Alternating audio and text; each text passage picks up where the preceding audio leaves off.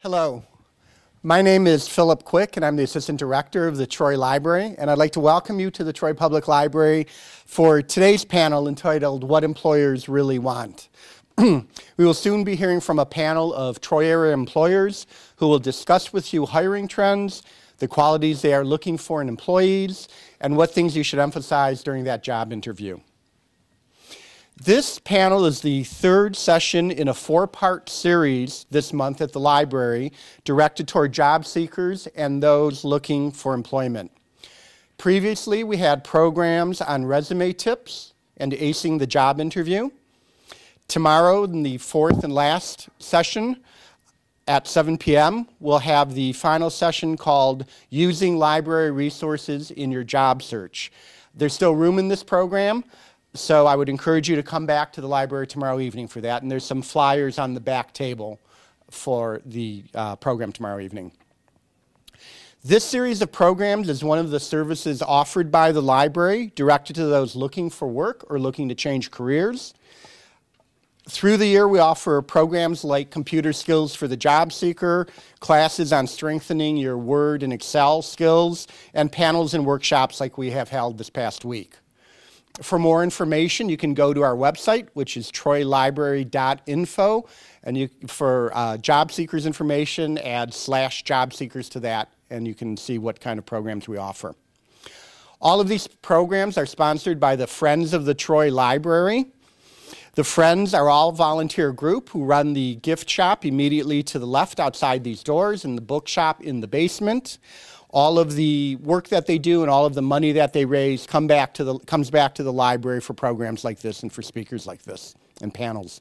You can visit the Friends at friendstpl.org. A few housekeeping points. If you have a cell phone, I would encourage you to either turn it off or turn it to vibrate. Nothing more annoying than hearing who let the dogs out at the middle of a presentation. The bathrooms in the library, if you've never been here, the bathrooms are out the door and down the left, down to the hall past the cafe. And tonight's program is being taped by CMN TV, Community Access TV in Troy. So it'll be on the Troy Community Access channel sometime later this month. I would like now to introduce Kathy Russ, the director of the Troy Library. In her years as a professional librarian, Kathy has sat at the interview table many times and has hired many staff members. You may have heard her yesterday at the Acing the Job interview program. She knows what to do and what to say, and more importantly, what not to do and say during that job interview and during that job search.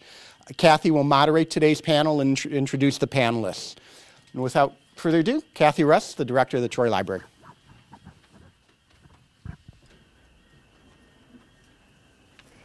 Thank you, Philip, and thank you, everybody. Some of you are familiar faces to me from last night, so if you're coming back, welcome back. If you're new to the program, welcome. We're just so glad to have everybody here. As Philip mentioned, this is a panel discussion to help you learn what employers really want.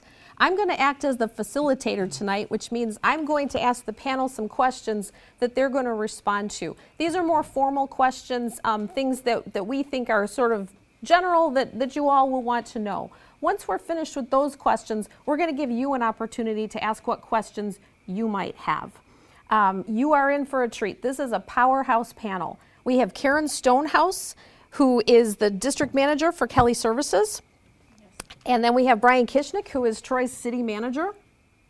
And then we have Lisa Ouellette, who is director of human resources for Beaumont Hospital in Troy and Grosse Pointe. So I think we should give them a round of applause to say thank you for coming out.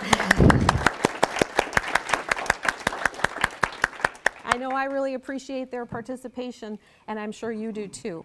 So without further ado, I would like to ask the panel to get us started. And Karen, if you could just tell us, we know who you are, but what do you do and how did you get there? Certainly. Yes, my name is Karen Stonehouse, and I am a district manager at Kelly Services, and I'm responsible in particular for all of southeastern Michigan engineering professional and technical type positions. And I've been doing this for about 18 years in the field of technical recruiting and staffing. Actually started my career at a family business and was HR director and did recruiting and staffing there, and then had an opportunity to buy into a staffing company right here in Troy down the street, and I was a partner in that company for about 9 years. And after that, had an opportunity to move along into this opportunity at Kelly Services. So been here about, only about a year and a half at Kelly, but again, been in the business for about 18 years altogether. So seen it all when it comes to interviewing and heard it all when it comes to what employers are looking for. So hopefully I can shed some light on it for you tonight. Thank you. Yep. Oh, the mic, that's right.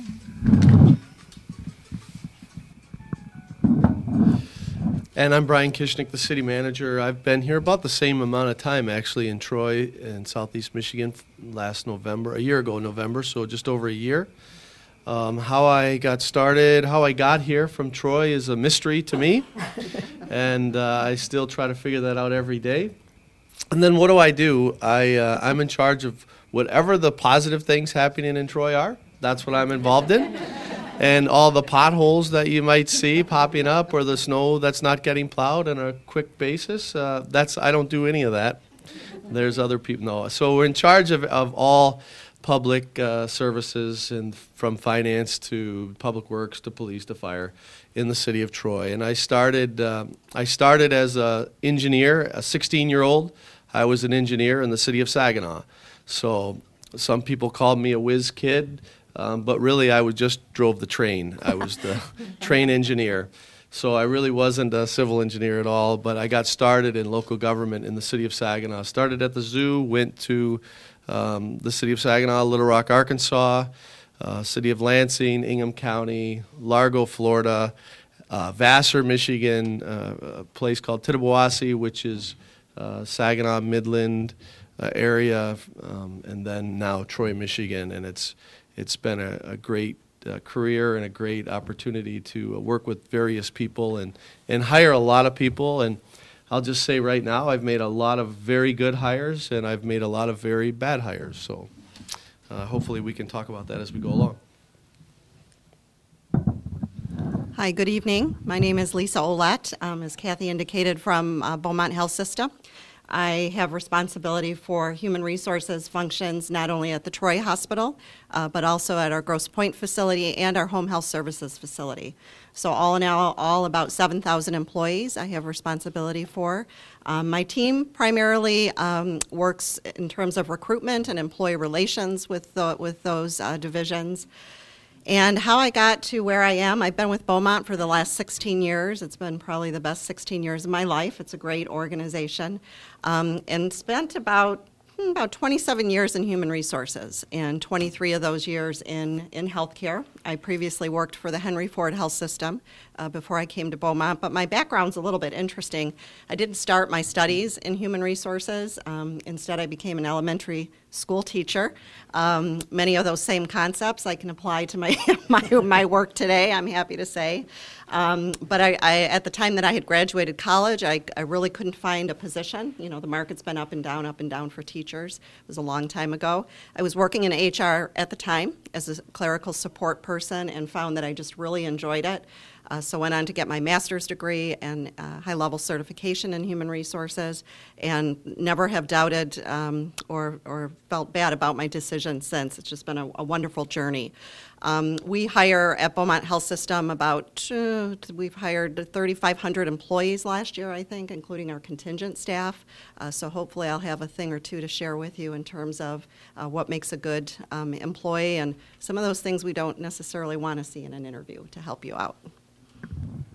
Perfect, thank you. So we're going to get started, and I think we're going to start out, we're going to maybe go from the general and head for the specifics. So Karen, if you can give us your thoughts on what makes a good interview candidate. What kind of behaviors do you like to see in an interview?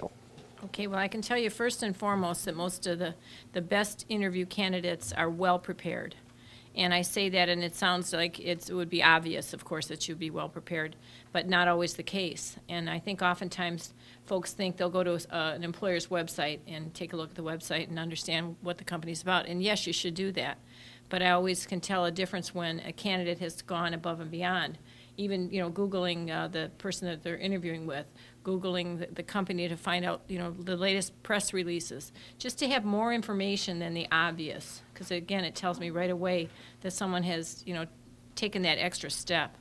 That also someone is able to articulate what they've accomplished. I think that's, to me, so important. And many of us aren't, we go into an interview and I think we talk about our job as though we rattle it off like it's a job description. I hear that all the time. Well, sure, you say what you do at a job, but if you cannot articulate what your accomplishments are, the person interviewing you has no idea what you can do once you hit the door, once you start working for them, and that's really what they want to hear. It's a lot of behavioral questions in interviews nowadays, and maybe we can talk more about that, but it's so important to be able to give examples. The best candidates give concise, specific examples of their accomplishments, what they did, not just what they did on a team, but what their role was on the team. I think those are some of the things that have come to my mind first and foremost about some of the best interviews that I've sat in on. Lisa or Brian, you want to chime into that? Those are great points. I would just add a couple of other things that we're looking for when we're interviewing candidates. In this day and age, we're all doing more with less. We're hiring a little bit more. We're broadening the scope of individuals' positions.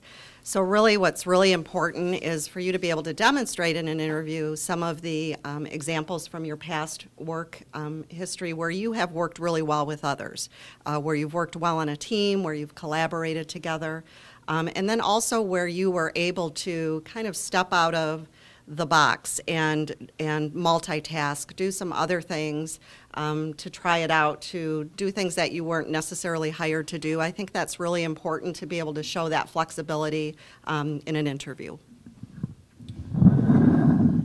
So I'll go last, just because everyone's going to say a lot of great things, and so I don't repeat anything here. I'll just kind of step outside the box, and that's kind of the theme for me as I go through. And if you saw my last one, you'll know that I'm a little bit out there, and I like to be there because I think that's what you need to do. And I don't think it starts with preparing for an interview.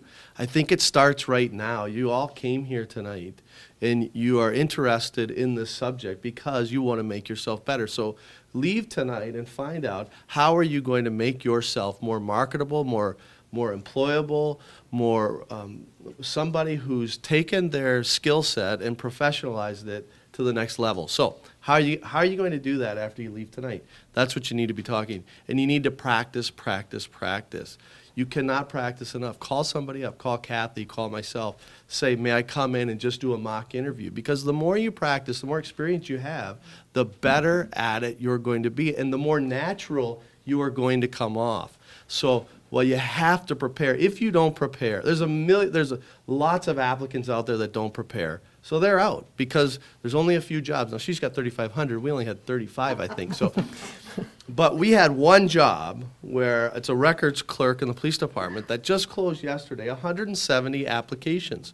This pays $36,000 starting salary. 170 applications. You have to set yourself apart. First of all, on paper, on the resume. So take the job description, take your resume, and make sure you give examples, you connect the dots of the two, so when the reviewer looks at it, you're doing the job for them. They look at the job description, they know what the skill set needed is, and you show your resume and how it matches up, and have specific examples, both on paper and when you come to the interview. So that starts today, though. You can't get to the interview or the night of the interview or the week before the interview and start preparing. Go through it right now. Do that self-assessment right now, and you'll be on your way to being the best person for the job, and it'll be natural. It won't be something that you just put together in a nice, neat little package. So in other words, don't wing it. Don't wing it. Speaking of winging it, what are some behaviors you don't want to see in an interview? Lisa, do you want to take that one?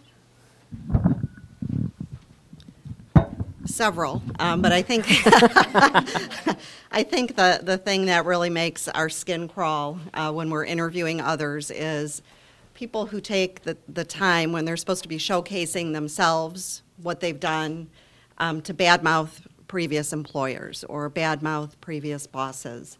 It really is off-putting to someone that you're interviewing with to come out and say things that are disparaging against a boss or a former company.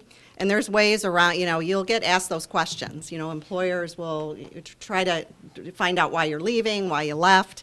And as tempting as it might be, I wouldn't go there. There are different things that you can say and respond to questions that you get. Lots of good examples on the internet in terms of how you can get around being truthful, yet being respectful to those that you've worked for and that you've worked with.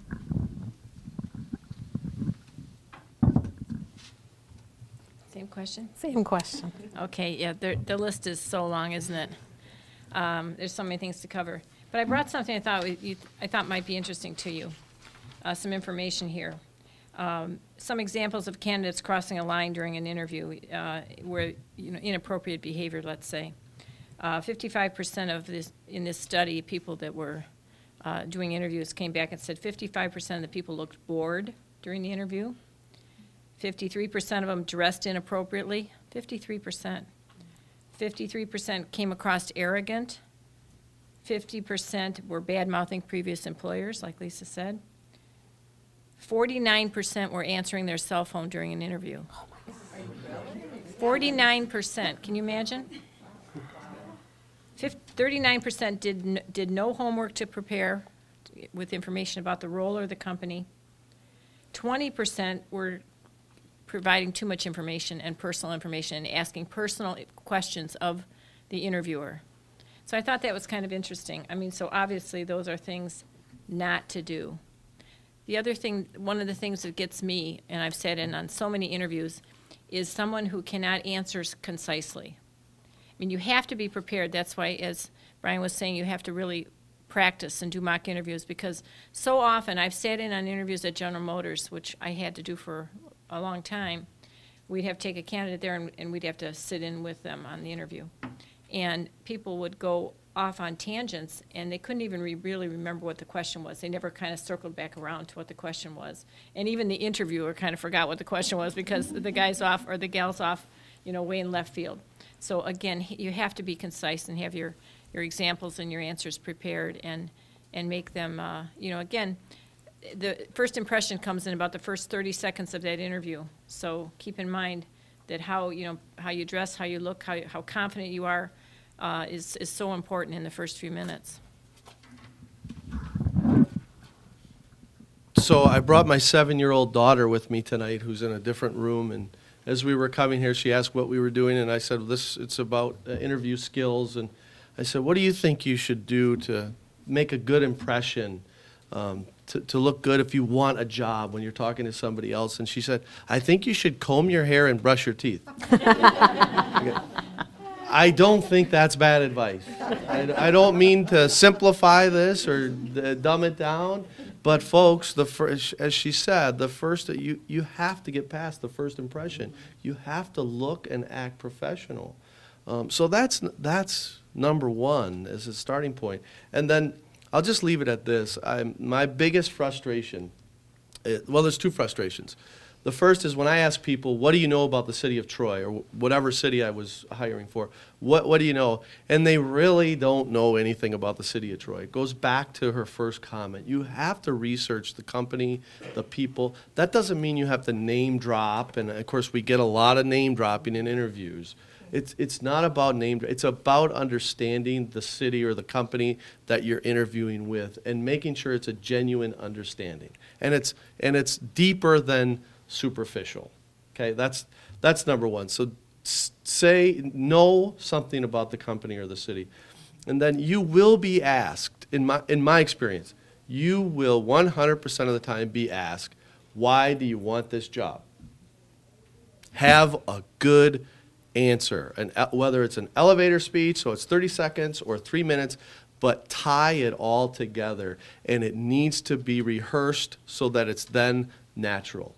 Think about it. Why do you want this job, and why should we hire you? You're going to be asked it, so you might as well set yourself apart with the answer, because you are guaranteed to have the opportunity. One of the things we talked about last night in the interview skills class is people are uncomfortable with the idea of talking about themselves. They feel like they're bragging, or they feel like they're arrogant, or they feel like they're quote unquote tooting their own horn. How would you address that question? Whoever wants to go first. Well, again, this is your opportunity to get this job. You have to be able to market yourself. I would say it's so critical for you to, again, to that first impression, those first 30 seconds. You have to be able to get past that and not feel as though you're arrogant, or you know an answer that's arrogant and one isn't. Of course, we don't want people to come across that way at all. You want to come across confident. You want to, believe it or not, I have to say this, you need to know your own resume. You have to be able to speak to your own resume, and you have to be able to know the job description that you're going after, know it so well. And I find that most of the time people don't give themselves enough credit. They really don't. I do a lot of interview prepping before someone will go off to our clients for an interview, and ask them some questions. For example, I like to ask them, give me 3 words to describe you, your strengths as they relate to this job. And more often than not, I get back the answers, well, I'm dependable, and I'm on time, and I'm, ethical, and that's all wonderful, but quite frankly, I expect that. What I want to hear from them are 3 words that describe maybe their technical ability and their strength as it relates to the job. It tells what they can do as soon as they get hired for that position. So, does that make sense? It does to me. Yeah. I think what's really important too, it is your opportunity to shine, as you alluded to. You have to take that opportunity to sell yourself, to market yourself. It is all about you, and if you're not the one doing the most talking in that interview, there's a problem with the interview. But I think, we've been talking a lot about the interview, but it also goes beyond the interview. So after you've interviewed, follow-up is really, really important. Following up with the individual, thanking them for their time. And then what I find most interesting, too, is when people think of, because you're not going to think of everything in an interview. You're going to be nervous. You're going to be anxious. There's going to be things that you forget to point out, great projects that you've worked on or teams that you've led. You might maybe want to add something in your follow-up to that interviewer about something additional that they might want to know, about you. So that's really important as well as follow-up. And I'll also mention, too, you're not only being judged by the person that's interviewing you, but the office staff as well. So the people you interact with in the lobby, the receptionist, that is so important. I can't tell you how many candidates that we've disqualified based upon their behaviors or their interactions with the office staff. We've had people on their cell phones in the office waiting to be interviewed, very small office, overhearing some of the things that they've said, telling the recruiter, wait, I'll be right with you, finishing up their phone call. Those are all important things to remember, too, that you're not only interacting with the person that's interviewing you, but the entire team and the entire staff. So the question of the people don't want to talk about themselves because they feel like they're boasting, you're in the wrong game. You're in the wrong arena then, because the bottom line is the interviewers are asking questions about you, about your experience, about your success, about your failures. You need to be able to communicate that, period.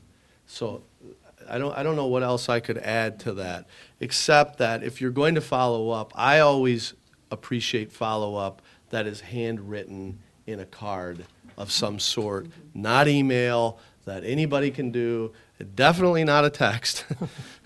But, communication has taken us to a whole new level, and I have to continue to believe that I'm young enough to not say, technology's bad. It's not. It's wonderful, but remember, you're trying to touch, you're trying to communicate, you're trying to connect, and you need to do that with a personal touch. And email is not personal, and text is not personal. If you need to, follow it up with that, but then email and then follow it up with a personal card. Right. That's just my personal preference. If you don't mind, we're going to go through some of these other questions, and then we'll have plenty of opportunity at the end, so hold on to that thought. Okay. You all represent a variety of industries, a variety of fields. So what advice do you have for a candidate who maybe is coming into your field, coming into your industry, changing careers, new to the work? Well, let's leave it at that and then go into other things later. So if are you looking for specific experience? Are you looking more for skills? What are you really looking for when you hire? So I'll take this first, just and be brief. Most of the people I hire, I'm not hiring for skills, and I learned a long time ago. I'm hiring the person. I believe that we can train most people for most of the jobs that we are hiring for. I'm hiring for the person who has the right approach, the best attitude, who has the most growth potential, who's professional, and has a base level of technical knowledge and experience, whatever that may be, given the job. But I'm hiring the person first. I think this is the question. Person first, and all the technical skills second. So. Well, we're pretty technical in the hospital. so clearly, we definitely need, for most jobs, but there are many jobs in the hospital that aren't technical. But when it does come to, I would agree with Brian, when it does come to those technical skills, you got to be a nurse to be a nurse at the hospital, so we're going to look at that first. But if I have a nurse who maybe is lacking a few skills or some experience, but their customer service, and I know from that interview that the way that they're going to treat patients is exactly what we're looking for, I'll teach those other skills or get them the experience that they need to be successful in that role. That's really important. I think the question was in terms of getting back into the workforce, getting into the industry. First of all, you need to know if you're not a healthcare professional, there are a number of positions within Beaumont Health System that are not technically related. We have a librarian in the Beaumont Health System that works with our medical school, for example. Lots of clerical support staff. With 20,000 employees, you have to keep the place running. So what a lot of people do, and what we actually saw back in 2009 and 2010 when we saw the market change and the economy change, we saw a lot of people actually changing careers at that time. We had a lot of engineers, we had a lot of people that were in automotive that went back to school, became nurses, became other healthcare professionals. But what I would recommend to you, we have a huge volunteer workforce at Beaumont Health System. So if healthcare is something that is really of interest to you and you want to find out more about the organization and what it has to offer, and if that's really a good fit for you, volunteering is always a great thing to do. The other thing that I might recommend is a lot of employers will allow you to job shadow, to come in and actually job shadow with a professional for an hour, a couple hours a day, depending on the position. Again, to get you some exposure to the work environment to see if that might be a good fit for you. Yeah, I'd like to talk about folks that have been out of the workforce for a while, and how do you get noticed? I always say that I'm sure that you've heard a lot of tips about resumes. Obviously you're trying to get your resume on the A pile, and then you want to get your resume to the top of the A pile, right? Well, you've got to strike against you when you've been out of the workforce for a while, quite frankly. And this is we call this in my industry, there's a war on talent. We cannot find enough talented people. We can't find enough engineers by any means. Now, if you've been out of the workforce for a while, because there is a shortage, that's an advantage to you. If you're shortage in technical type of openings like engineering. But let's say you've been out for 5 years and you're trying to re-enter the workforce. How are you going to sell yourself? How are you going to make a difference so that someone doesn't say, oh, they've been out too long, their skills. So you have to be able to focus on your transitional skills. Maybe what have you been doing during those 5 years that have kept your skills current? Even if it's attending seminars, anything that you can put on that resume or talk about in an interview that says you've been still actively involved in the field that you'd like to get back into. I think that's really critical. And somehow you have to be able to include that on a resume and be able to articulate that in an interview. So, I mean, again, the market the way it is right now for us on the very technical side is there's not enough people, so that's an advantage to you right now. But you have to take advantage of that and be able to, again, sell yourself in that resume, because that's the first way to get your foot in the door for the interview, and to be able to capture those skills that you know, especially those skills you know don't really change. If it's a very technical position, some of those, they'll change every year. Think of cell phones, how they've evolved, right? but there's certain skills and characteristics that you have that you know never change in your industry. That's what you want to play up. Okay, thank you. Excuse me. So let's talk about trends. You know, we've seen so many changes in this area with the auto industry and layoffs, and now things seem to be recovering, which is fabulous. But that always, you know, change brings about more change. So have you seen any trends in terms of what you're looking for, different types of qualities in people? We've talked a lot about skills and experience, but qualities maybe that you're looking for now that are more important than a couple of years ago? Just anything on that topic of trends. Well, I can say that let me talk about the trend of the hiring trend right now. In my industry, there's a shortage of technical people that have the technical skills that we need. So what we find that with this shortage comes, you know, the opportunity to it's really an employees market right now. A few years ago, it was an employers market. So right now, the employees are having opportunities. They're getting 2 and 3, 4 phone calls for jobs, 3 and 4 offers at a time. It's kind of unheard of, really. So when you think about that, you think about, you know, that market right now is just ripe for the taking. I mean, we do so much passive recruiting right now. We're talking to a lot of people that are unemployed, and you know, looking for folks that, I mean, there's way more openings than there are people. So again, it's an opportunity for you to, you know, get into these technical fields and be able to, you know, to get a job and to get several offers of jobs. I mean, it's insane. We used to do a lot of, at Kelly, it was mostly contract positions that we filled. It's all direct placement right now. I mean, that's how it's changed. This war on talent has changed my industry drastically to the point where it's not so much, you know, the contract positions, but you're going to get direct offers with better benefits right now. So this is all really exciting and encouraging, I think, because it hasn't been that way for quite a while. So again, you know, I just think this is a great time to be in the technical field. If you're in, you know, math skills, you've got engineering skills, you've got any kind of IT technical skills, scientifics, which would flow over into healthcare. You absolutely have an opportunity to probably get several interviews, and if you afterwards, if you have any questions, you can come and talk to me about it. But we certainly need those kind of people desperately right now. You just knew I wanted to talk.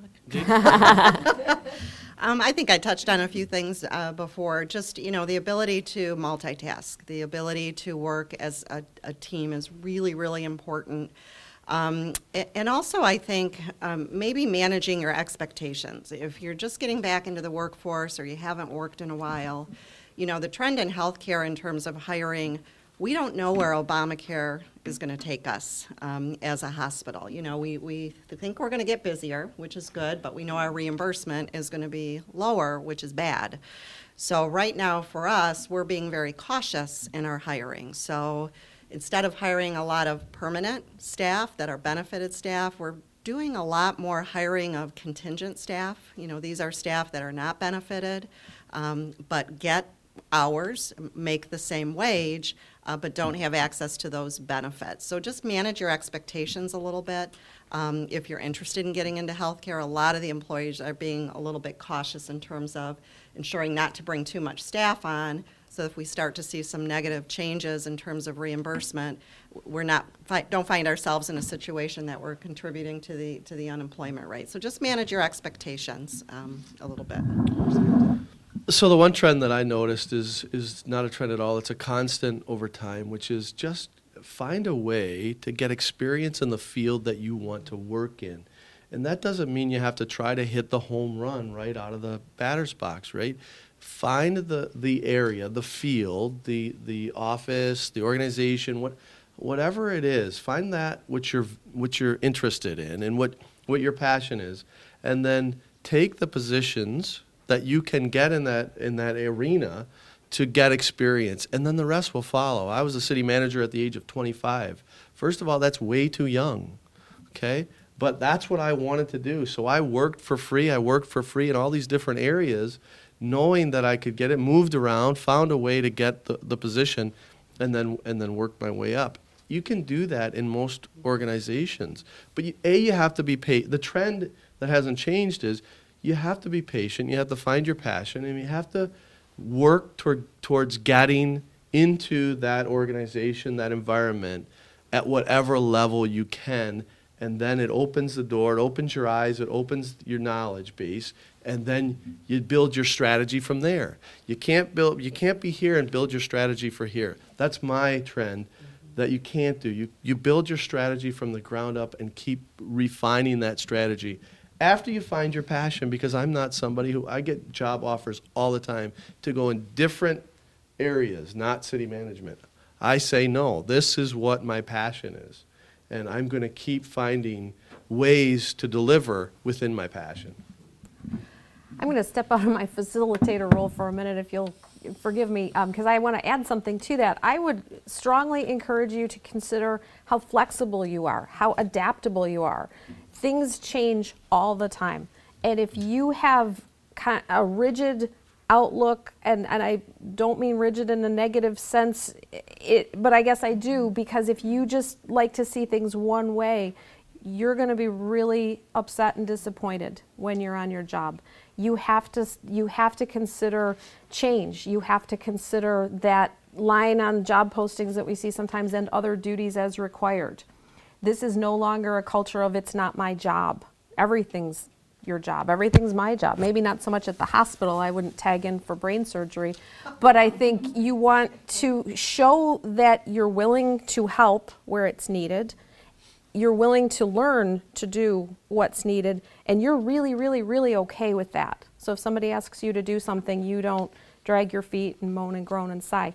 Adaptability, be receptive to change, go with it, and be positive about it. That will make you a valuable employee. I'm sorry, I had to throw that in. So what advice would you give to people who go on job interviews and haven't had success? Karen, you were talking about how it's an employee's market right now. But for people who maybe haven't had that kind of success, what advice can you offer? Well, I think if you're struggling, you have to kind of step back and ask yourself a few questions. You know, why do I think I'm struggling? Is it my resume? Is it that I'm trying to fit, a square peg in a round hole? Is this not quite a good fit for me, like Brian said? Do you have a passion for this? If you don't have a passion for what you're trying to do or get into, it's going to come across in an interview. It really will. So I think I would ask yourself that question. I would ask yourself, to be very brutally honest with yourself about your interviewing skills, about what your resume looks like. And again, like I said, about the field that you're going into. Is this really something for you, or is it just a job that you're looking for? And believe me, it does come across in an interview when it's just a job. So I think you have to do some real personal assessment there. And then, and ask others, again, maybe that mock interview, how am I coming across to people? And when I talk about this job, here's the job description, here's the job I'd like to interview for, and how am I coming across? And if you're not sounding enthusiastic, oftentimes we say, I think we talked about earlier, attitude and aptitude. You've got to come across, that's going to get you way further in some cases than even your technical knowledge. It's your attitude and your aptitude, your enthusiasm. And, I look in the audience here, and we look at all of us who are looking for employment, and as we are older workers, boy, I tell you what, you got to come across knowledgeable. You got to come across savvy when it comes to new technology. You've got to come across enthusiastic, and you've got to look like, you can run a marathon, because, again, that's what folks are looking for.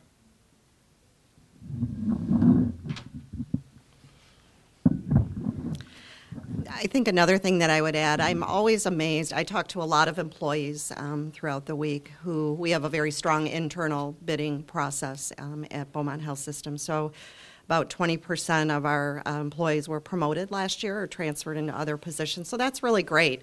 But there's a number of employees that apply for jobs, they don't get them. And I'm always amazed when I sit down and talk with them. First question I ask is, did you ask for feedback? Did you ask why you didn't get the position, or why you maybe weren't, considered the best candidate? and many of them don't. And I think that's really important to the best of your ability. I know our companies are very different in terms of the information that they share. But I think if you don't get a position, I think I would be out there asking why. And then I'd also add to that, there's nothing wrong with if you don't get that position, but following it up with, I understand that I wasn't your choice for this position, but if you have other positions in the future that you feel I'm better suited for, please keep me in mind. I'm very interested in working for your company. Employers want people that are interested, truly interested in working for their company. So that will show your interest. So just to add to that, if a door closes, one will open. There's a door's going to. If you look at this audience, like you say, I mean, you've all had life experiences where doors have closed, and you know another one opens, right? And I'm not being trite about it. The problem's going to be solved. You just have to keep positive, energetic, optimistic, and plugging away, and guaranteed time, not very much time will go by, and it will happen. It may be not the level you were originally desired, but it's going to happen. Something's going to happen, and then you take it from there. But you have to be gracious, and you have to be positive. So read the next book, have the next conversation, move on. That wasn't meant for you. Get the feedback. Now what's next for me, with a big smile on your face, because it's going to happen. Things are going to, this is the land of opportunity, no matter how bad it is. I always said in 08, they were talking about 08 and the crash and how bad things were, and everybody wasn't just leaving Troy, they were leaving the state, and they weren't coming back. Well, you know what? These cities are broke. I say these cities aren't broke. We have $55 million. Yeah, well, we used to have $80 million, right? But we still have $55 million. That's great. We still can do things. Well, the same thing. They will be hiring somebody, right? So why not you? You heard that with the Super Bowl the other night, right? What the guy said. I love that. I'm going to tell my kid, why not me? But it might not be me with you, right? Your organization or me with this organization. But why not me somewhere? It's going to be somewhere. It goes back to you have to be a bit flexible. You can't frame yourself in and really hold yourself back. You have to be willing. I never thought I'd move to Southeast Michigan. Never. And here I am, one of the best things that's ever happened for a lot of reasons. So. Cool. And sometimes the job you don't get is a blessing because it leads you to the great job you do. Very true. So. Anyway, I won't get in. I had my turn last night. Okay, well now I think we've come to the portion of our discussion where I think our audience would really love to hear from each one of you, whatever advice you want to give, and for however much and for however long you want to go, because when you're finished with that, we're going to open it up to the audience questions. Well, someone else start. I keep starting. Yeah, I think I just said it. My summary can be what I just said. Think about what we've said. Go back over the video or whatever these things are called these days. But find your passion. Find a way. Be energetic and be positive, and know that good things are going to happen. It might not just be the level, the timing, what you think you're going to obtain, but be positive after you find your passion and go after it. It's going to happen. So. Actually, Brian, before you're done, Yeah. maybe I can add a second part to this question. Yeah. Once they have the job, what do you want them to do? Yeah, well, I want you to be 110%, right? Because it becomes, like she said, aptitude and attitude. It becomes more about attitude once you're on the job. In my experience, right, it's the person who wants to be the team player. It's the person who wants to bring new ideas. And in my world, I get many new ideas that I say no to several of them. So if you're said no to in your new idea, don't take that as, well, this organization isn't for me. Take the positive approach. Well, they didn't like that one. I'll show them this, right? Keep challenging yourself on the job at 110%, being positive and looking for new ideas, looking for ways you can help. I remember when I first started in the Ingham County Budget Office, I was a lowly budget analyst, making $7 an hour and working about 80 hours a week.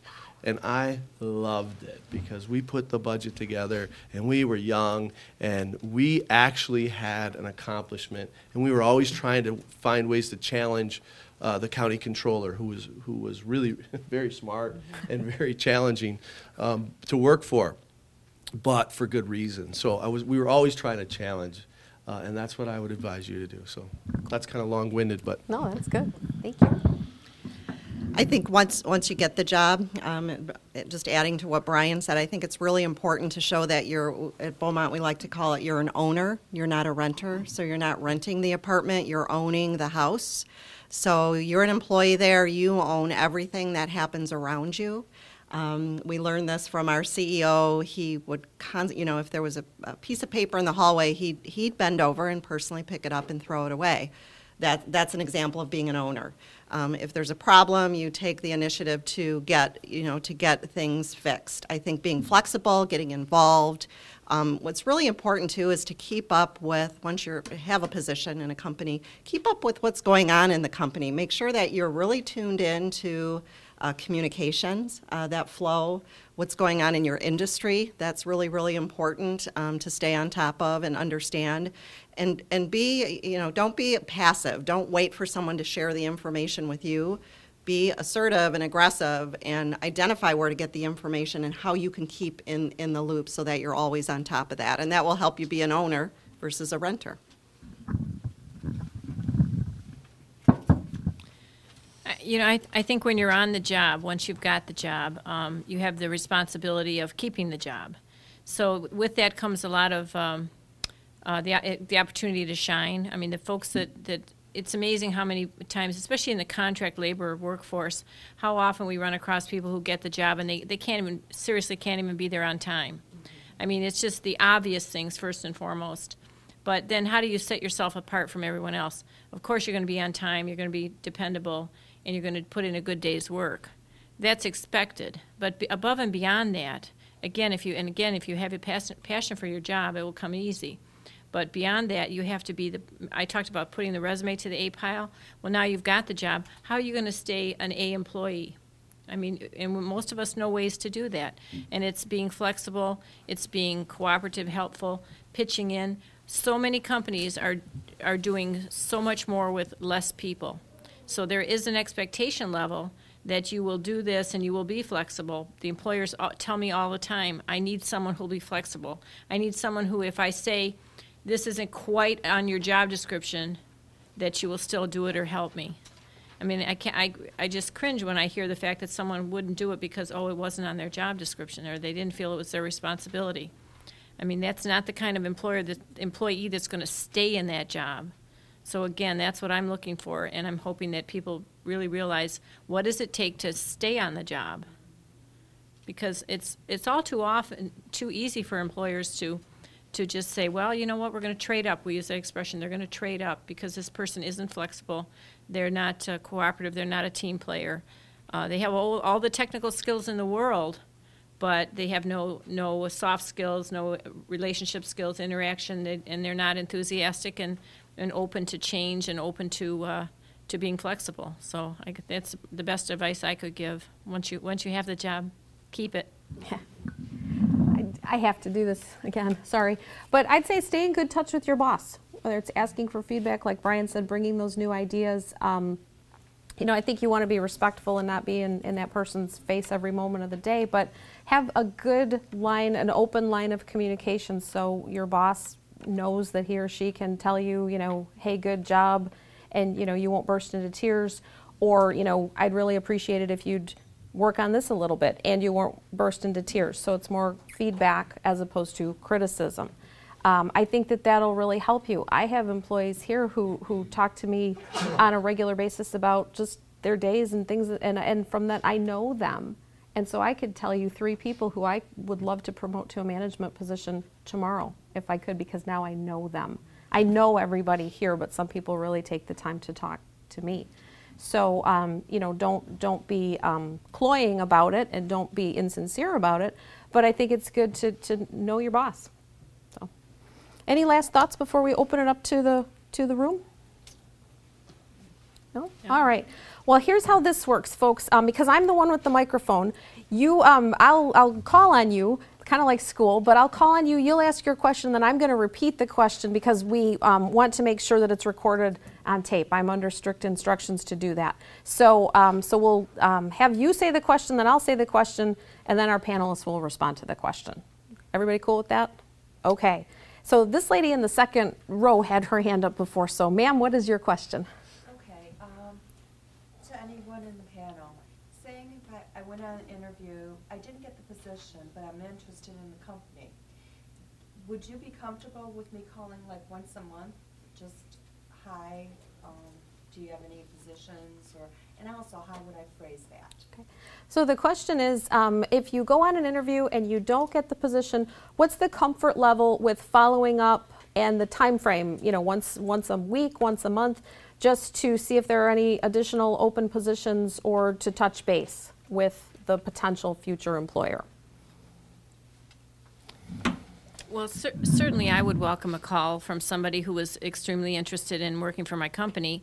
Yeah, I would say on once a month basis, no problem with that at all. Again, you don't want to be stalking anybody or you don't want to be pesky, but again, if phrased right, just checking in with you to see what other opportunities you may have. I'm still extremely interested in your company. Is there anything open right now that I might apply for? Certainly I would have no problem with that. Quite frankly, I think that'd be fine.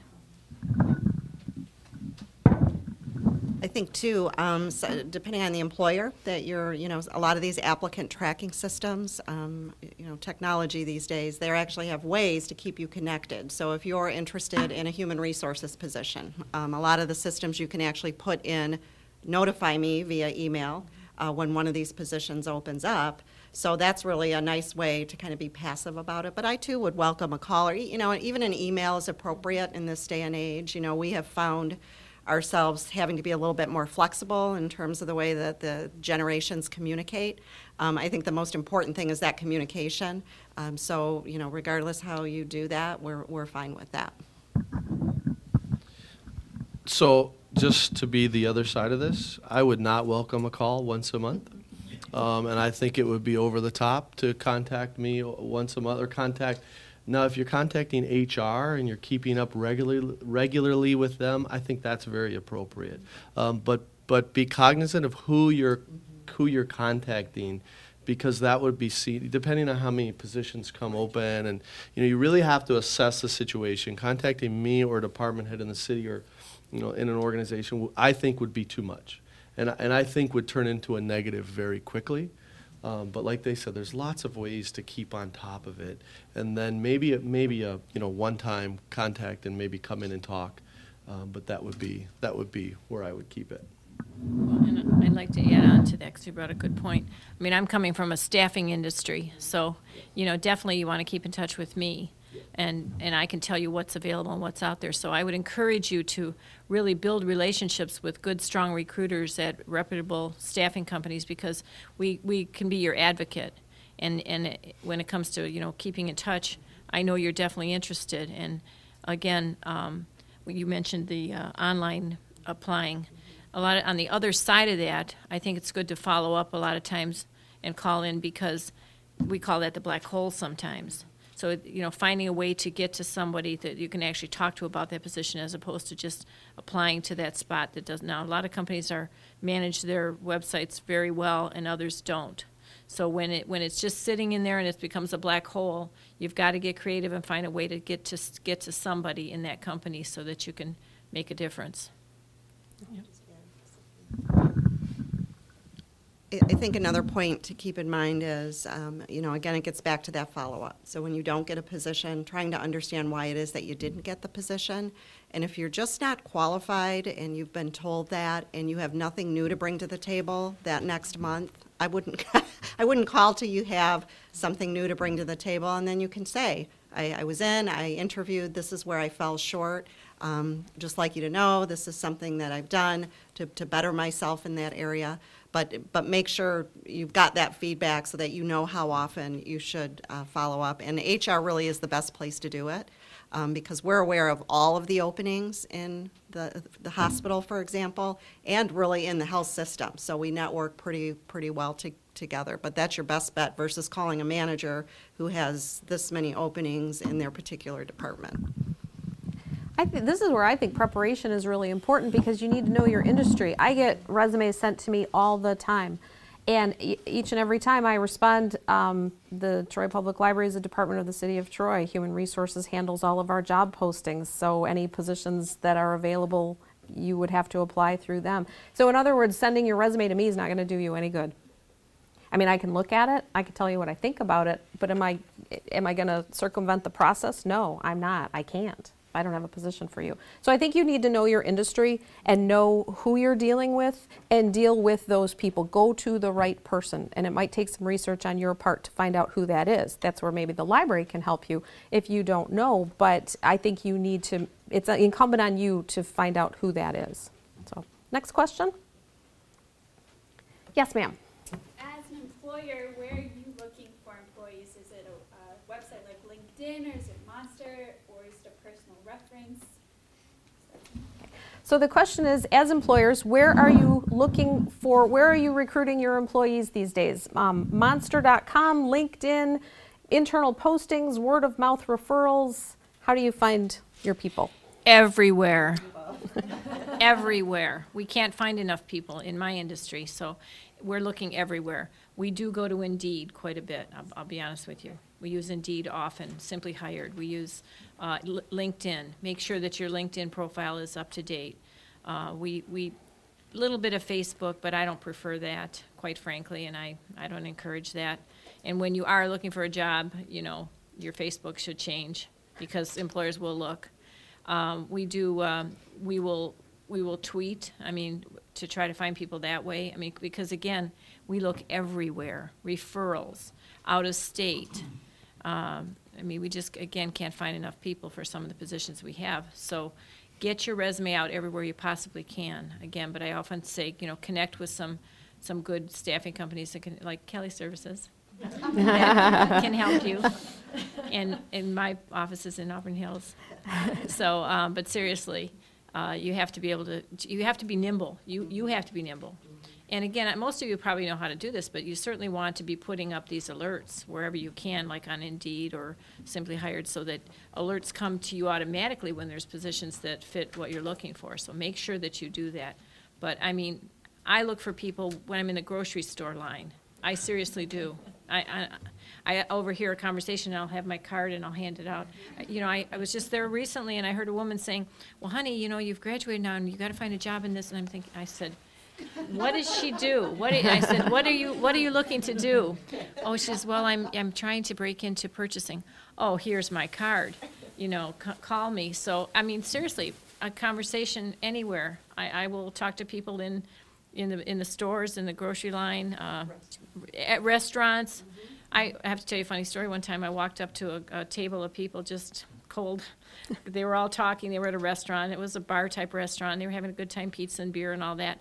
And I thought, you know, there's some candidates in this group. I just know there are. Because I do this often, right? And there usually are candidates in that group. Well, this time I went up to a table of my competitors' recruiters. We're all at the table going out. Yeah. Well, the more interesting part about it was I was handing out my card, and they started to tell me that, and I said, well, you know, we hire recruiters too. And at the head of the table was the owner of the company. Oh. He offered me his card and said, you're going to need to come and talk with me. I like how you recruit. That's great.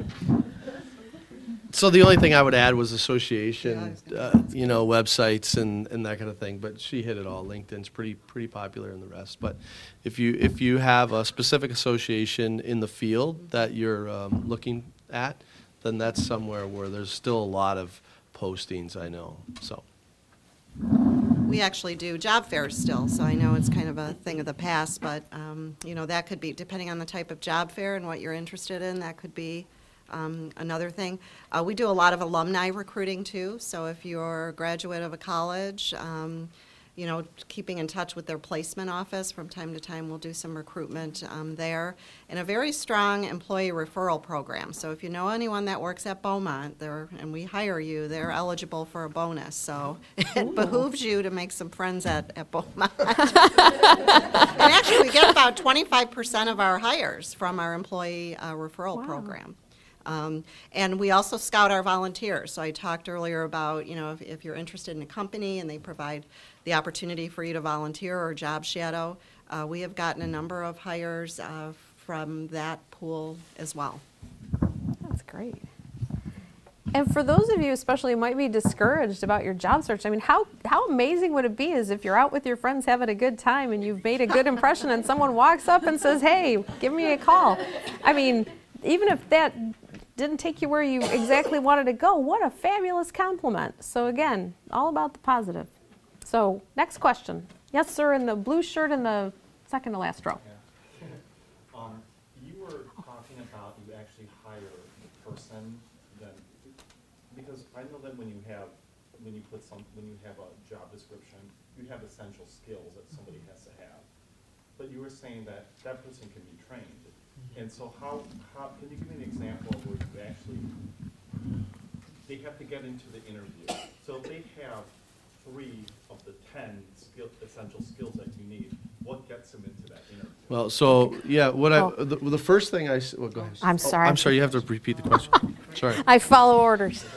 This is where I'm rigid, because Dan will yell I told at you me. I was a little different.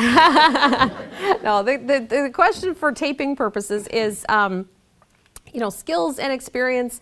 We've talked about how skills, you know, people can be trained to do things. We're looking for the person. So how does that work? An example. Yeah, so my answer is what I originally said was, and I need to communicate this a little better, you have to take the job description and you have to match your resume or application, whatever the case may be. And it takes work to put those two together. So the old rifle shot out there, all these resumes, and it doesn't, that's not my approach, and I would never recommend you take that approach.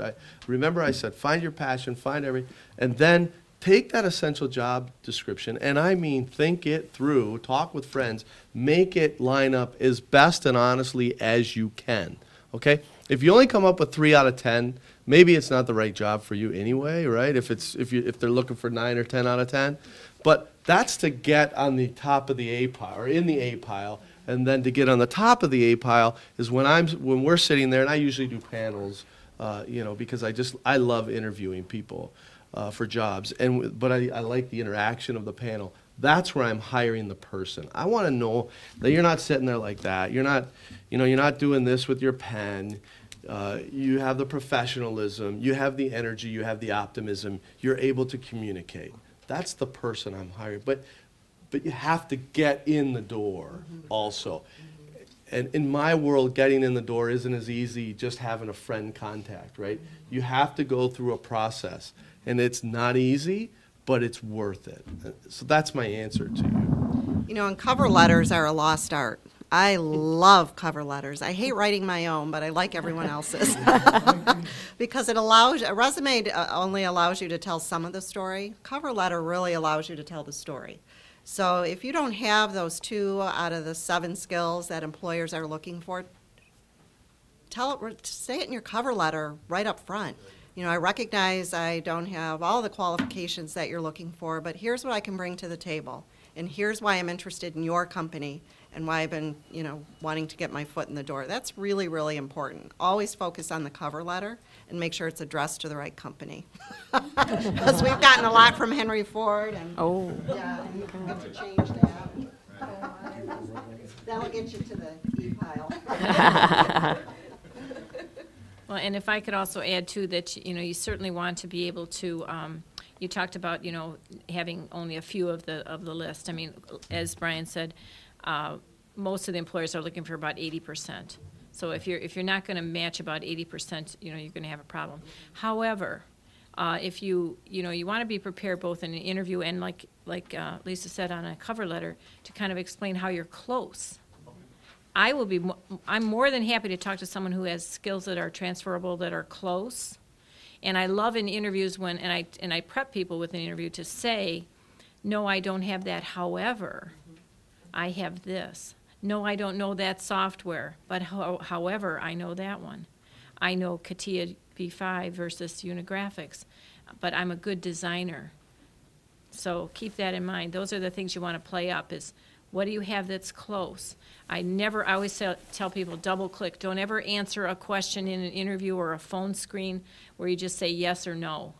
Always expand on that answer and say, no, I honestly don't know that software. I don't have that particular skill. However, in a recent position, I had an opportunity to do something similar.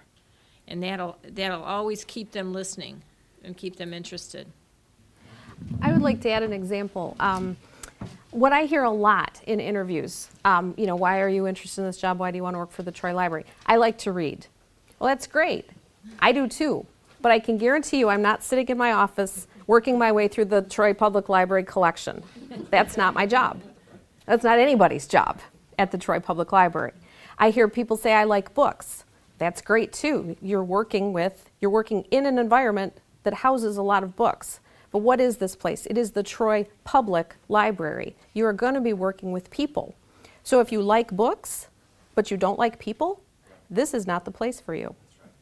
If you have a ton of library experience, but this podium has more personality than you do, I don't want you at the Troy Public Library.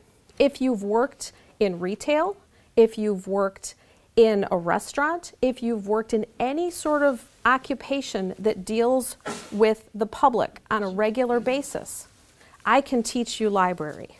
What I cannot teach you is a love of public service and a desire to help people. That's what I'm looking for.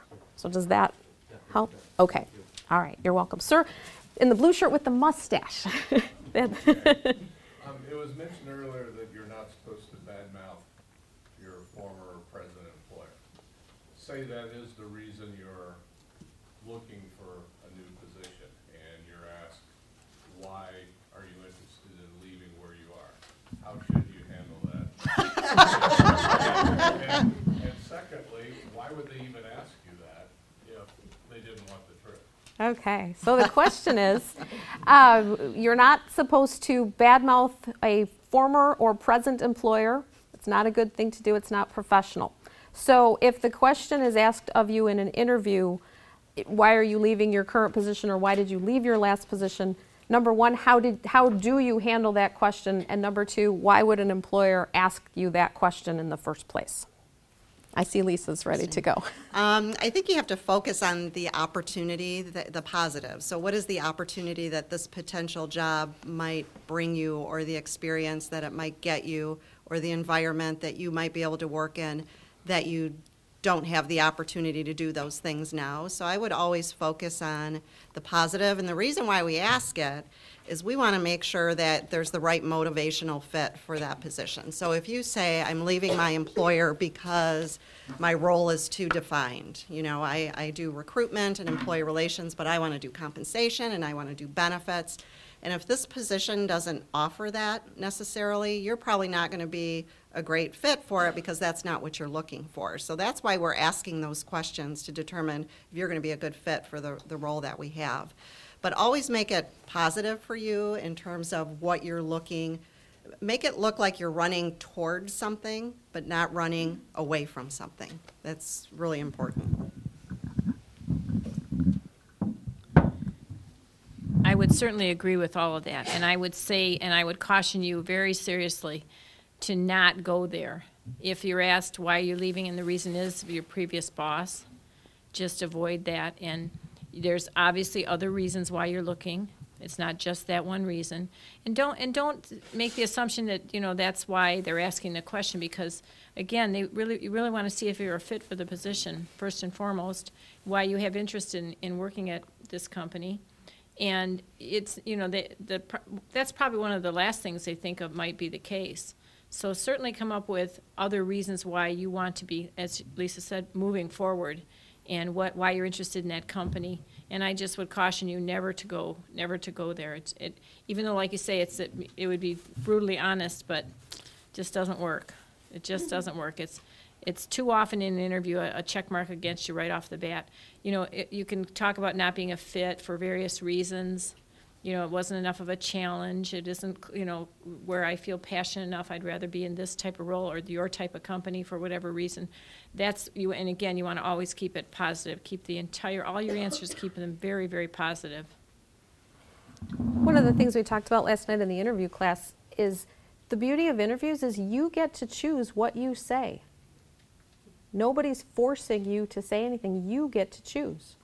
So when you're asked that question, you choose your response. Make it the best response. So, the gentleman in the second row, yes, in the leather jacket.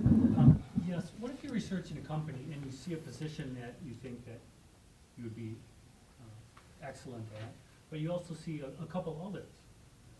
How would you can't send 3 different resumes and tailor your resume 3 different ways for two different positions, especially if an HR person is going to see it. It's like, what's this guy doing? Does he want this one? Does he want this one? Does he think he's great in everything? How do you do something like that? So the question is, if you are looking at an organization's website or however you find their job postings and you see multiple postings for the same organization that you think you might be qualified for and or good at, how do you handle that situation? So I never got to answer your question in the back about going there and the negative, but I think it was answered pretty well. That's all I'll I'm say. sorry. I would never go there. I would keep it off topic and tell what you're she says what you're running to, not you're running away from. That's the best advice. But I wouldn't I would say don't go there. It's no good. Nothing good could happen. For you, I did this in Largo, Florida, so I'll be interested in the responses because I think this one could have the most diversity in the response, maybe. What I would do is I would make contact with the HR or the department head in charge of the positions that you're interested in because I would want to hone in on what really is the best fit so that I applied for one position. The one that when I really do the work, I see where I think it's the best one for me and where I have the most chance for success. But I would have the communication with HR or the department head that you saw these other positions and you also think you have the skill set, knowledge, and experience to do those positions. But I personally would do just one and then see, hopefully, if it's one out of a few, you'll get in the door and then you'll be able to have that conversation. What if I get in the door on one and then there's 2 others? I think so. Apply, 2 weeks later and say, well, okay, I never got a response on this one, so now I'm going to apply for something else. You know what I'm saying? I do know what you're saying, and again, what I'm saying is I would try for the best one that I think I'm most qualified for. And if I didn't get it, I would also follow up with saying, I saw this other one, I wasn't chosen for this, but is there still an opportunity? That's what I would do. I'd just be honest about it. I wouldn't play games with it. I'd just be real honest about my self-assessment and my submission and then my communication going forward. That's what I would do. Well, and that's also where a cover letter you can kind of explain. You can send that one and indicate in that cover letter that you notice the other positions too and that you would be flexible enough to would like to be considered for those others or which of the 3 might be the best fit. So that's one way to handle it, I think. It's getting to someone, maybe you're attaching it in an email. You can put that in the body of the email that says, I recognize that you have 3 positions open. I think I could be a good fit for all of them in one way or another. I feel that I'm best suited for position A. However, I'm very flexible and would like to be considered for the other positions at the same time. Do all of you read cover letters when people submit resumes? Absolutely. We do and we don't, I'm going to be honest, because quite frankly, it depends on how you're applying. Sometimes you don't even have an opportunity to send a cover letter. If you're sending it to me at a staffing company, for example, you're getting it to me first, which is great, and then I'm going to get you on to the company that we're working with that has the opening. So at that point, we're going to maybe attach your cover letter, or we're going to send some highlights in an email to the hiring manager to highlight your skills and again, maybe reiterate what you're looking for in that you put in your cover letter. So I would still not forget the cover letter. I think I would add it, or I would at least, if nothing else, I would include your resume attached to an email, and in the body of the email, treat that as a cover letter area. I'll pass it on, but if it's a 1-paragraph cover letter, no, I don't read it. If it's a 20-paragraph cover letter, I don't read it. If it's a couple, three, keep it simple, keep it concise, keep it professional, and it will get read most times than not. We don't see a lot of cover letters at, Beaumont. We typically have nurses and technicians, and they're not writing cover letters. So when I do see a cover letter, I take the time to read it because, let's face it, that's what sets you aside from, from anyone else that has applied. But here's where, to answer your question, where I might give some slightly opposite advice. Look at all of the positions that are available and the ones that maybe there's 3 that you're interested in. Ask yourself, what is the common thread with these 3 positions? Is it that they all service people? Maybe it's patient registration, and maybe it's a receptionist, and maybe it's some other, member service rep or something. But they all have a common theme, and that's the theme that you want to focus on in your cover letter. This is what I'm really interested in doing. It appears that there's a number of openings at your company that would allow me the opportunity to do that, to work in a customer service role with people, and that's a good way to do it because there's a number of different things that you can step into. Find that common theme and then hone in on that. So the question is regarding internal candidates, hiring internal candidates. If you're competing with someone who is an internal candidate, the part of the question is, do employers, why do employers interview if they're sure that they're going to give it to an internal candidate? So a lot of questions regarding internal candidates. So I can just speak from Beaumont. When we know that we're going to fill a position internally, we're not going to post it externally. I can tell you, we post a position, a nursing assistant position, overnight, we will get 200 applications overnight on our website. So it doesn't behoove us, just from a work perspective, to put something out there when we know that that's the type of position that people promote into or transfer into. Now, a lot of employers are affirmative action, so you speak to labor laws. So a lot of employers that are affirmative action, they have to go through the process of posting both internally and externally to remain an affirmative action employer, and that's so that they can get the advantage of working with federal contracts. So I don't know what company you're referring to, but that may be a reason why you see that. And sometimes too, we may believe that someone internally will fill the position. We don't know that for sure, and we don't want to fall behind in our recruitment process. So sometimes we'll post it both places at one time because we're not sure, and we don't want to be 14 days behind to fill a position.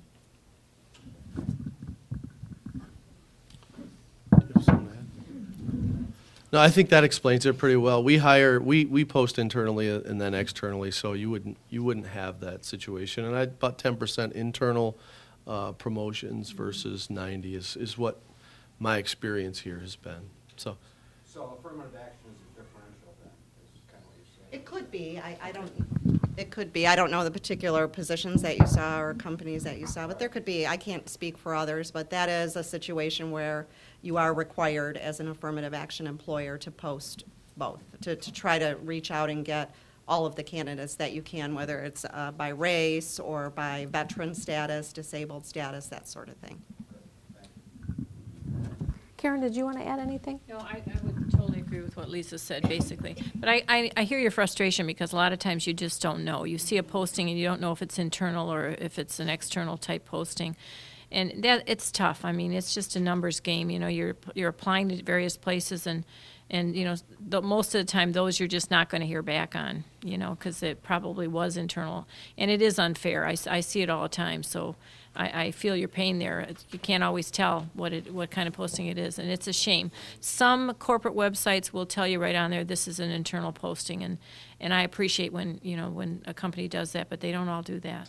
Well, oftentimes you can read between the lines because the requirements are like, you have to be an internal person to know all this stuff. Exactly. Yeah, right, I would agree. Yeah. Okay. Yes, ma'am. I did have one question. We have been talking about interviewing and applying for specific positions and researching companies before you send out your resume. Well, when you're researching companies, I'm just trying to get a familiarity with where would you look on a company website, or where would you find the literature on how you work with Americans or employees with disabilities? as far as recruiting somebody with a disability and placing them in an employment field in your organization? Where would you find that kind of information in the organization you're trying to apply at? So if I understand the question correctly, and please correct me if I didn't get this right, if you are researching a company and you want to know what your potential employer's hiring process or stance or philosophy is regarding hiring people with disabilities, is that right? Mm-hmm. Okay. Where would you find the information? I would Where- contact the HR department, the Human Resources Department. I would go directly to them and ask them what their policies are for hiring people with disabilities, hiring people with veterans of foreign wars, you know, all the different classifications that they may be looking for. I would talk to HR directly. I think the only thing that I would have to add to that is on the websites, we'll usually put that we're an equal employment opportunity provider, or if you're affirmative action, you have a statement that says that on your website, but also connecting with some of the organizations that work with disabled individuals. They may have a relationship, you know, with our hospital. That could be a way too, but probably the easiest and quickest way is through the HR department, as Brian suggests. Karen, did you want to say anything? I would certainly agree with that, and I think that, you know, you want to go right to the HR because you're going to get the best answers. And you know, large corporations are equal opportunity providers or employers, and as far as I'm concerned, I mean, we're always just looking for the person who's the best fit for the job, regardless. You know, we always look at, and at Kelly Services, again, such a large corporation, we hire veterans, we hire disabled folks. I mean, we hire, you know, you name it. I mean, we're always looking for the best person for the job. Okay. Dawn, in the back. I just wanted to add in reference to that question that I think it was from Beaumont. She mentioned going to the organizations. There's associations, much like Michigan Rehabilitative Services and Easter Seal. Oftentimes, if the HR people are not aware, if they're new to their position, you go to that organization, they will have previous information of who they worked with at that company, and then a partnership can oftentimes be birthed at that point. Okay, just for the camera, what Dawn pointed out is a lot of times there are organizations such as Easter Seals that have worked with a company and can help people learn more about the company or facilitate those relationships, especially if they have a previous working relationship with the organization. To that, I would add the Troy Public Library or your home public library is a great resource for you for just researching information about an organization. I agree 5,000,000% with Brian and the rest of the panel that if you have those specific questions, the best place, the fastest place you're going to find out is call HR. If you need to know more about the company, more about the organization, you want to go a little deeper than what's on the website, your local public library is going to have an absolute ton of resources in print and electronically that can help you find out what you're looking for. So I have to get in a plug for the library before this evening ends. So I think we have time for one more question. This lady in the second row in the gray sweater. How about you? You were talking before about the importance of a cover letter. If you were laid off, would you add that information to your cover letter, or just to explain the circumstances, for example, or would you wait for the interview? How would you address that? So the question is, if you've been laid off, what is the best way to present that topic? Do you present it in the cover letter? Do you present it in the interview? Do you present it at all? How do you handle that? Well, I can say that, first off, you know, if your resume is indicating that you've been off for a long period of time, you need to explain that, what you've been doing during that period of time, either both on your resume and maybe in a cover letter. If you've been laid off and if you're concerned with how to explain that I've been laid off, just be honest. I mean, and again, you can explain that in a cover letter. There was a workforce reduction. You know, I was part of a workforce reduction. That can be put in your cover letter. It can be also put in your resume, you know, from the day that you were laid off through present. If you haven't been working, you know, you put that as a bullet point that said, you know, laid off as a result of a workforce reduction or whatever it may have been. That's the best way to handle it, I think, is just to, you know, not dance around it and just say that's what it was. And again, you can put that in a cover letter, and, you know, you can indicate that that's an opportunity to say, you know, in spite of that, you've kept up with your skills, you know, that type of thing. So you would add it to the resume directly? I would personally, because I'll tell you, I always say this, the first 2/3 of the first page of your resume is the most valuable real estate. That is what a hiring manager will look at, and if they only go through the first third of it, or first 2/3 of that front page, if they don't see what they want to see, they're on to the next one. You're in the B and the C pile now. You're off the A pile. So you want to be able to say that you've been doing something during that time frame. If you've been laid off for a year, to put nothing and have your last, or unfortunately for some folks, it's even been longer.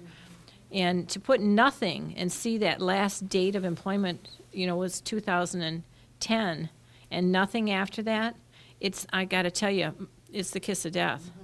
What if your layoff is very recent? You still would address the work reduction? Yeah, here's my thought on that. If your layoff was within the last month, I don't think you necessarily need to adjust. I mean, you can talk about it. You can, but you can't. You don't want your resume to show. You can't show your resume you're there presently. So you have to put the end date. Let's say December 2013 was your last employment month. So you put that, and then you can talk about it, or you can put something right above that says, that there was a layoff and you're actively seeking employment. Okay. Anybody else? I would agree. I think that, if you wait for an interview, you may not have your chance to tell your story. You have your chance to tell your story in your cover letter, your resume. And I think it's really important, too, if you're not working, as Karen said, what have you been doing in the interim? What have you been doing to keep your skills up? Have you been volunteering? Have you been helping others? Have you, what have you been doing? That's really important to tell that piece of the story, because that's the first thing that employers are going to hone in on, are the gaps in your employment. And they're going to start adding all that up, and as Karen said, it's going to move you from the A pile to the B pile to the C pile pretty quickly if you don't hit it straight on in a cover letter.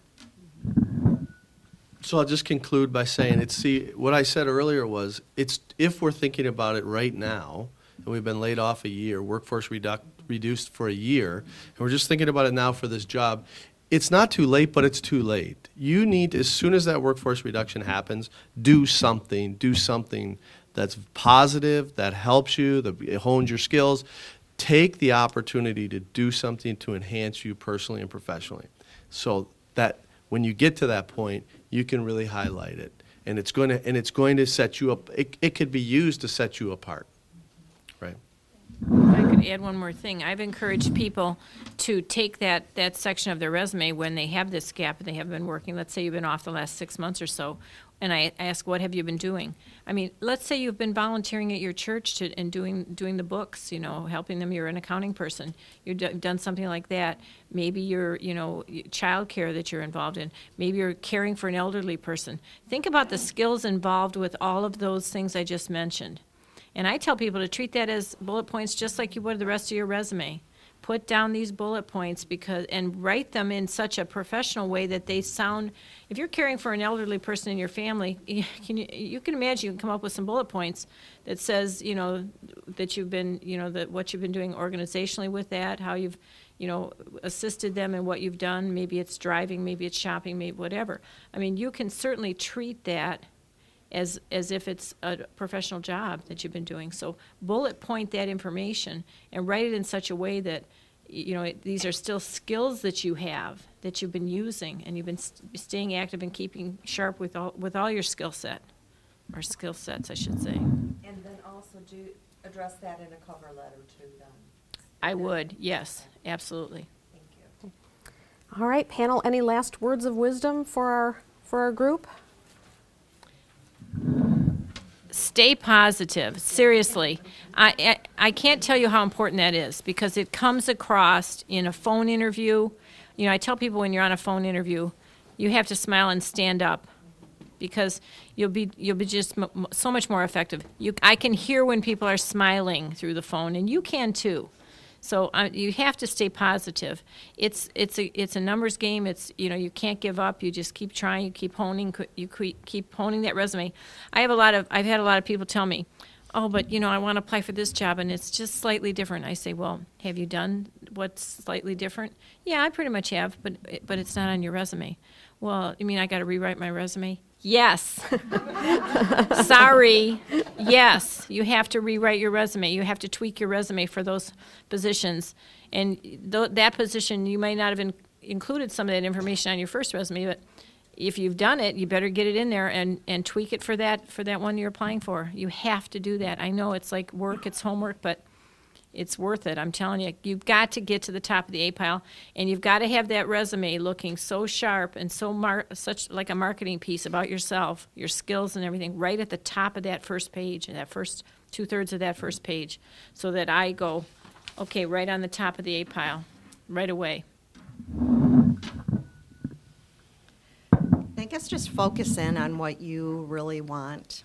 Because if you're just applying for positions because they're just positions and you need a job and you want to work, as Karen said, that's going to come through in your interview. You're not going to sound enthusiastic. The employer's not going to see, what's the long-term potential of this employee, because you just don't have that interest. So be selective, manage your expectations, and remain positive. I think that's really important. So I would just leave with believe that good things are going to happen. Okay, good things are going to happen, and you need to believe it every day you wake up and go through the day. Good things are going to happen. That is a great note to end on. Let's give a round of applause for our panel. Thank you.